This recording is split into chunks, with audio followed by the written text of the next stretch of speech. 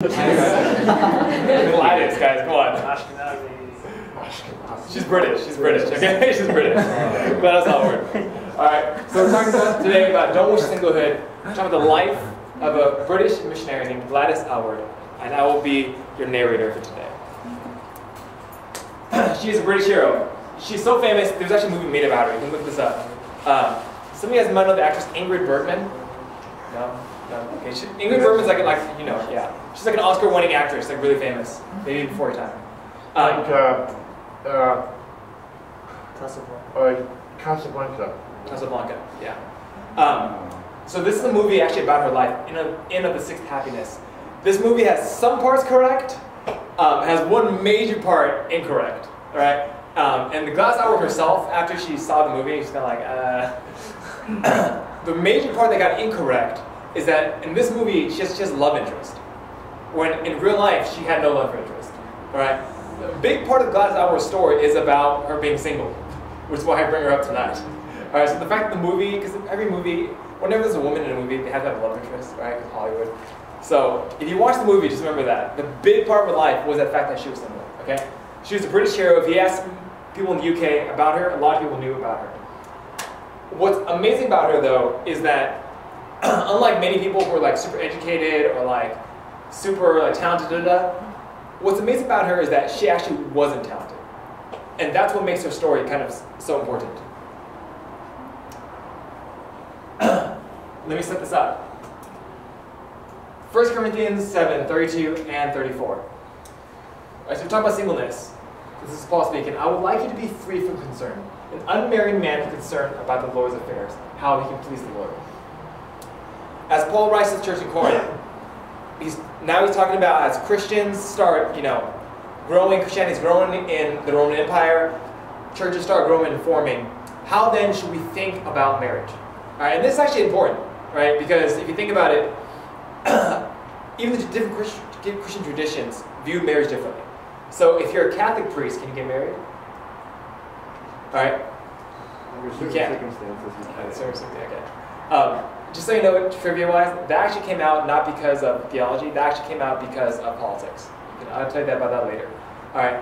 But there is a major segment of people who read the Bible and tell all their clergy that they should not get married, right? And they'll use stuff like this. I would like you to be free from concern, an unmarried man concerned about the Lord's affairs, how he can please the Lord. So there is an aspect of that. There is an aspect of where you're a single person, your mind can be more focused on God. An unmarried woman or virgin is concerned about the Lord's affairs. Her aim is to be devoted to the Lord in both body and spirit. But a married woman is concerned about the affairs of this world, how she can please her husband. When you look at stuff like this, it's not so simple as if you're single, then obviously you're focused on God. Or if you're a Catholic priest and you're not married, you're obviously better than Pastor Jimmy. Pastor Jimmy has a wife and kids, so obviously he's not as holy. You never default into holiness. Okay? I want to point something out today. You never default into holiness. Don't act as if, because I am single, therefore I'm devoted to God.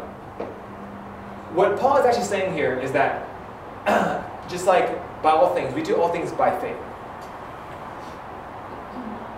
In the Bible, whenever God talks like this, if you're an unmarried woman, if you're an unmarried man, and if you're concerned about the Lord's affairs, you can only do that by faith, not by default. That's the key to the Christian life. Everything that we do is by faith. None of our devotion, none of the things that we do for God, compassion and kindness, if any of that is done without faith, it is worthless to God. So with that being said, if by faith you do this, your aim can be devoted to God in both body and spirit. You have the freedom to devote more of yourself to God. All right, I will tell you as a missionary, being married changed your life, right? Having a wife on the mission field changes how you do missions, right? Like a lot of single people will be like, I don't care about martyrdom. Like I'll be a martyr for Christ. And if you have 4 toddlers, it's like not so easy to say that. So it changes your situation. But there's a freedom that happens in singlehood that I want to show you today through the life of Gladys Aylward. Gladys Aylward lived a life by faith, not by default, by faith that said, I now devote, because I am single and I have nothing holding me back, I devote myself to the Lord in every aspect of my life. Right? And the way she does it in her singlehood is something that I want to show you guys, and maybe it will inspire you guys. So, OMF has existed for 150 years. OMF stands for the Overseas Missionary Fellowship. It was called China in the mission during her time. Gladys Aylward was one of those old ladies in the church. Some of you guys might know some people like this who are single, and they're like always the first one at church, you know, like sending cookies and stuff like that, water. And she's like that old lady who's like super loving and caring, right? One day she gets a call from God, even though in her old age, God is saying, go to the nations, go preach the gospel. So like a good Christian, she goes to the best mission organization, which is OMF, the best. And she goes to the office and says, okay, I'm applying for OMF, I want to go to China.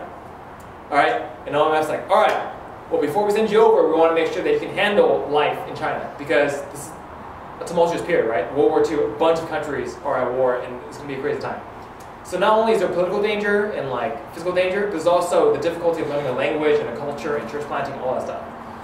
So like, when you first go to a mission agency, you meet someone like me, who's a mobilizer, and then my predecessor, way back in the day, gave her a test. Testing her, how smart is she? Can she learn a language? Who here speaks Chinese? Okay, so the rest of you know how hard Chinese is. Okay, Chinese is not an easy language to learn, especially if you're in the UK. So OMF gave her a test and basically said, you know, let's see your language acquisition skills. She had no college education, no higher education, and she failed miserably. Right? She was a loving, hardworking person, but she wasn't educated. So then OMF sat down with her and says, you know what? We love your passion, your spirit, but honestly, like because of the fact that you're already old and you don't have education, we can't see you, right? Like going to China, learn the language, and being an effective missionary. But she's like, you know what? I don't care. I want to still do what I can to serve God.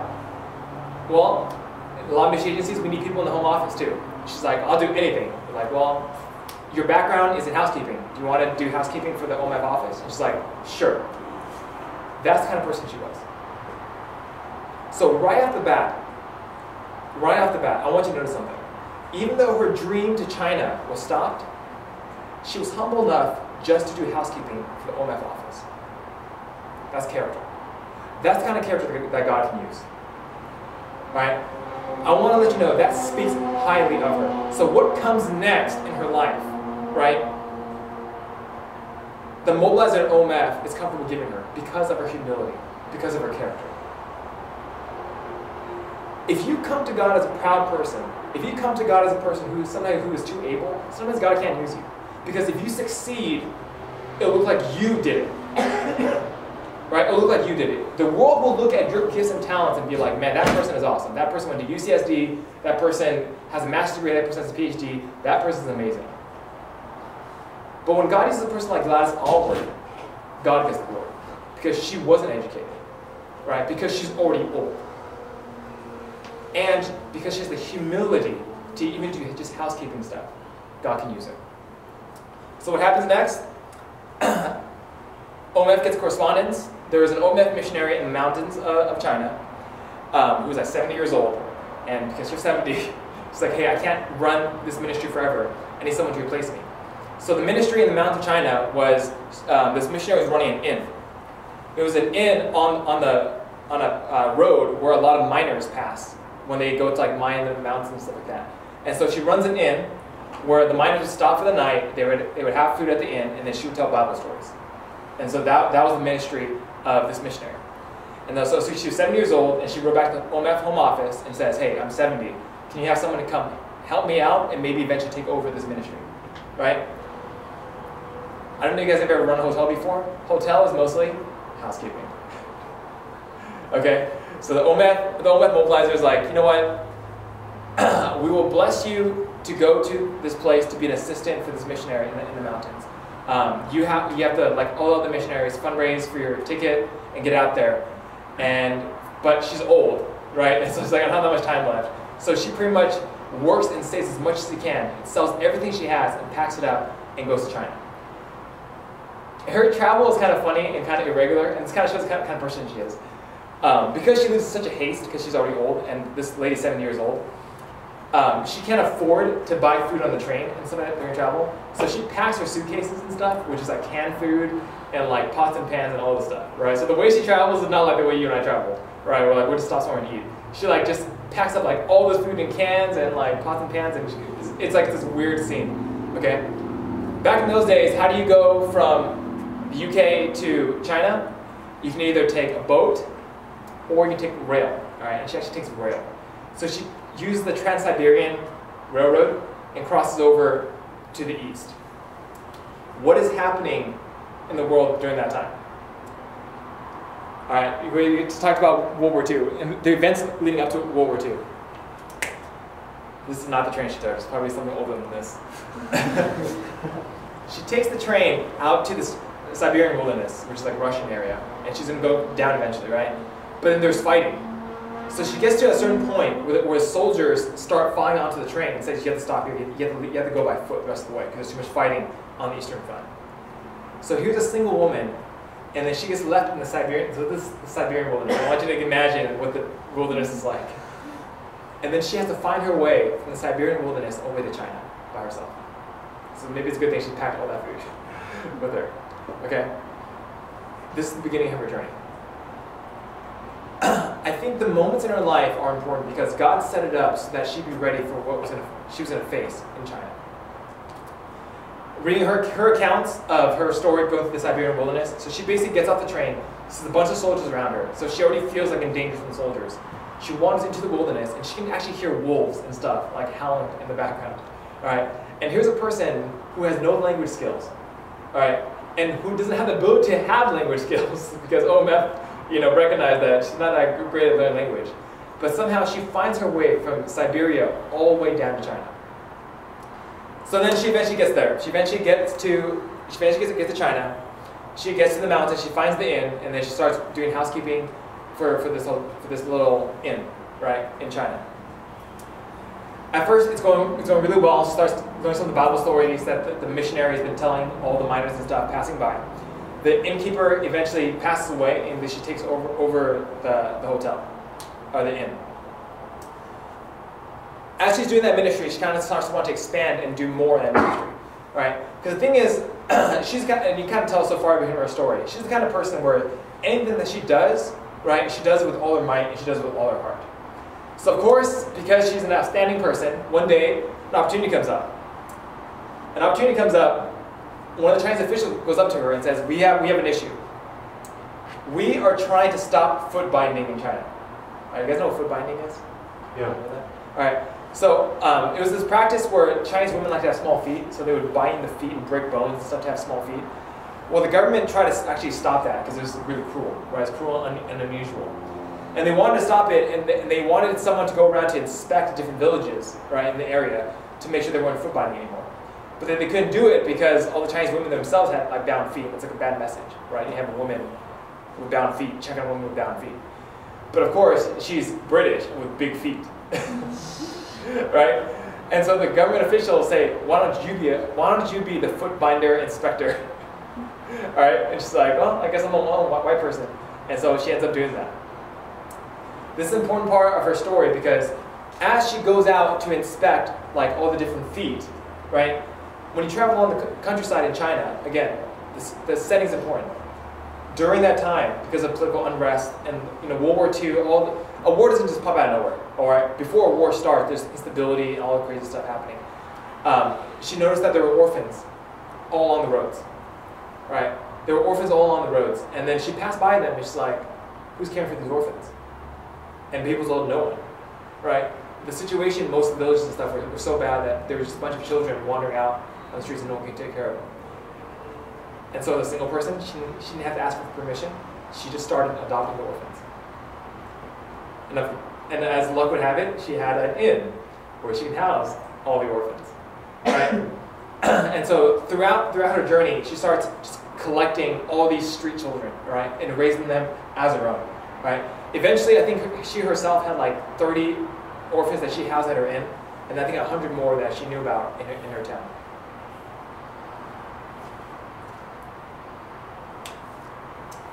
Acts 20:24.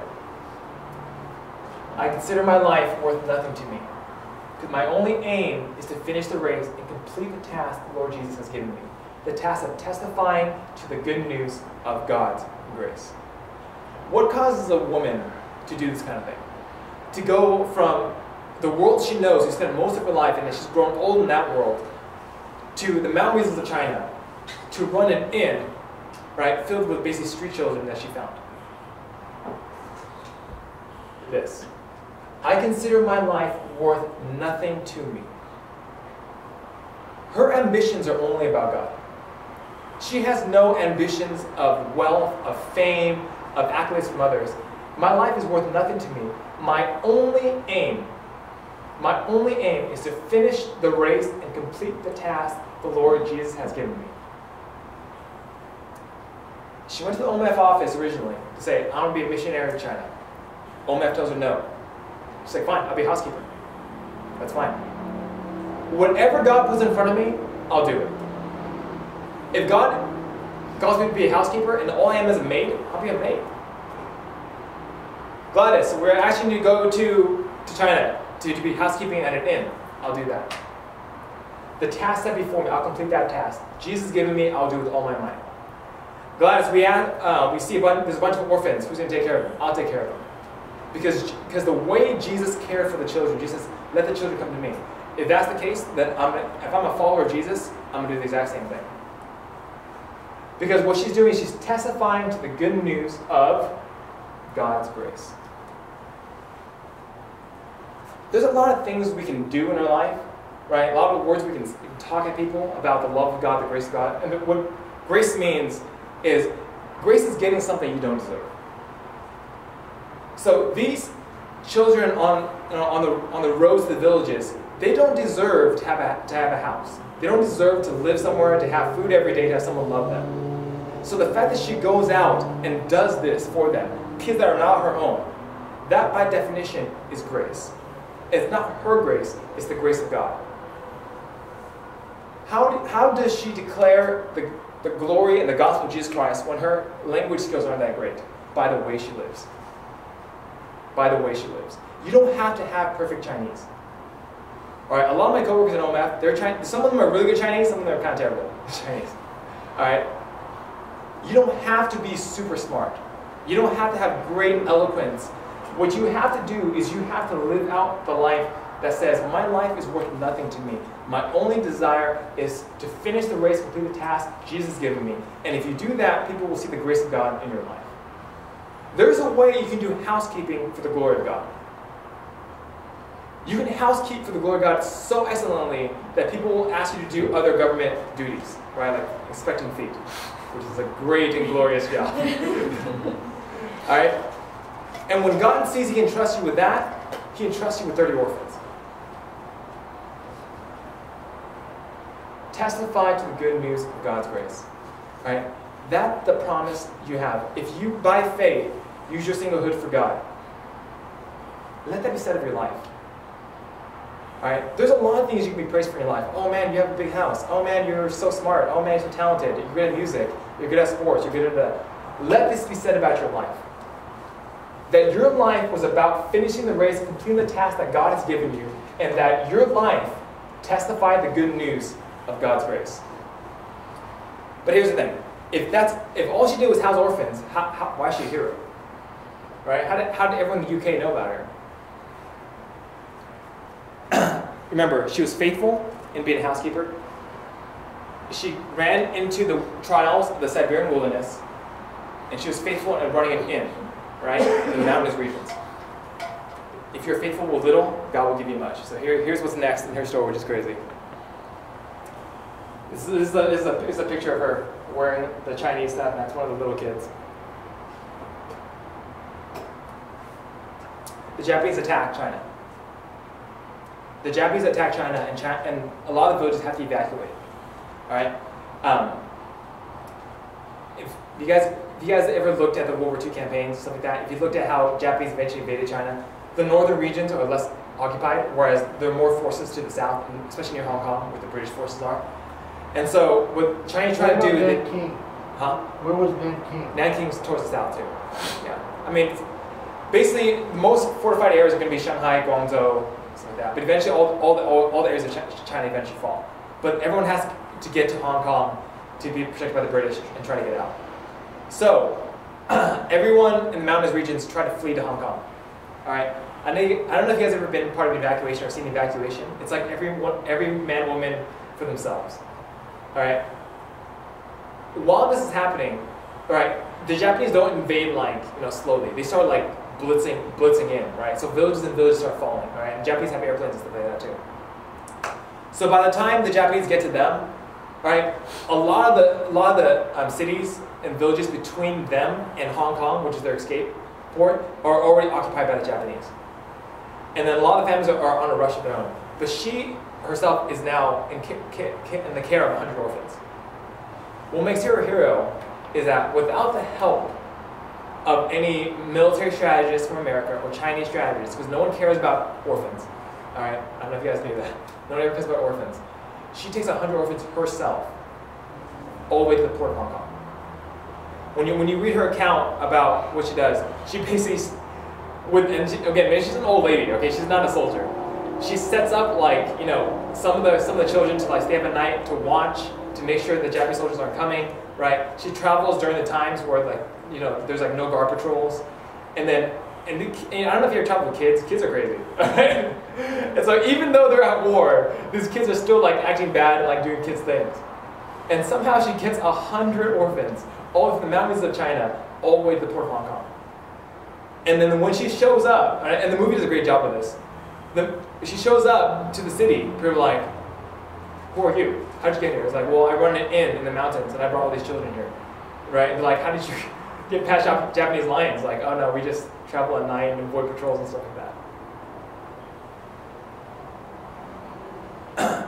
That's what made her famous.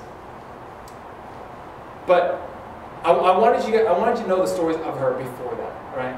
There will be moments in your life where you have an opportunity to do amazing things, heroic, awesome deeds. All right? I think this is an awesome picture. This is kind of crazy, right? She's running from Japanese bombers and stuff. But the life you live up to that moment, what is it? Right? And this is why it applies to you young adults, right? Housekeeping, being a maid. It's the humble things in life first. That's the benefit you have as a single person. Build your character now. Build your character now. Because one day, and if I tell you right now, I want you to rescue 100 orphans, take them to Hong Kong, and escape Japanese occupation, right? You're like, that's impossible. It is impossible because you're not that person yet. Because you're not that kind of person yet. What God did in her life was over time, God made her that person. Right? Because think about her life already. She's already been alone in the Siberian wilderness. She's already traveled the roads of the mountain regions of China by herself already. And she's already cared for tens and tens of orphans already. Right? So when the Japanese invaded, she was already ready. That's the stage you're in life. That's the stage you are in right now is that first stage of housekeeping. Will you be faithful with the small things in life first? Are you humble enough with your education, your talents, and all that stuff to say, God, use me however you want. Use me as a maid. We struggle sometimes so much against our condition, right? We struggle so much I don't want to be single. I'm going to fight my way out of being single. I don't want to be poor. I'm going to fight my way out of being poor. Or I don't want to be housekeeper. I'm going to fight my way out of this terrible job. What encouraged me about the life of Gladys Aylward is that whatever God placed in her life, she did it faithfully. And God built each of those moments up to make her the kind of person that can rescue 100 orphans and take them out of Hong Kong. All right. So when that pressure came, that challenge came, she was the kind of person who could overcome it. So that's a challenge for you guys tonight. You're single. All right. You have that freedom. It's kind of funny because if she had a husband, I can't. If Carmen came home one day, he's like, "Hey, here's 30 kids." I'm like, "What is going on?" I'm not down with that. Yeah, ask any married couple. They're not down with that. All right. There's a freedom you have in your life right now. Right. There's a freedom to do housekeeping in your life that you have right now.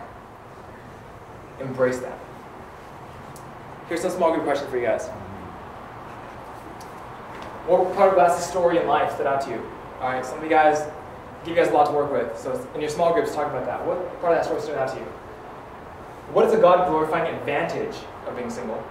All right, you guys can think of some different things. What's an advantage of being single? And what are some ways you can serve as a single person that you might not be able to do later? All right, house 30 orphans is one of them. That's for free. All right, let me pray. I'll bring you guys to small groups. Father God, I thank you for the people that you have raised up before us, who have gone out before us and have given us an example of what it means to follow you. Lord, I pray that you would give us the same spirit that you gave them, the same courage, the same faith that you gave them. God, give us humility, give us character, give us a passion and a love for your grace and your mercy, and help us to be able to speak of that and share openly in our small groups. In Jesus' name we pray. Amen.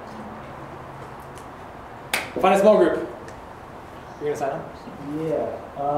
I think this is going to be, we have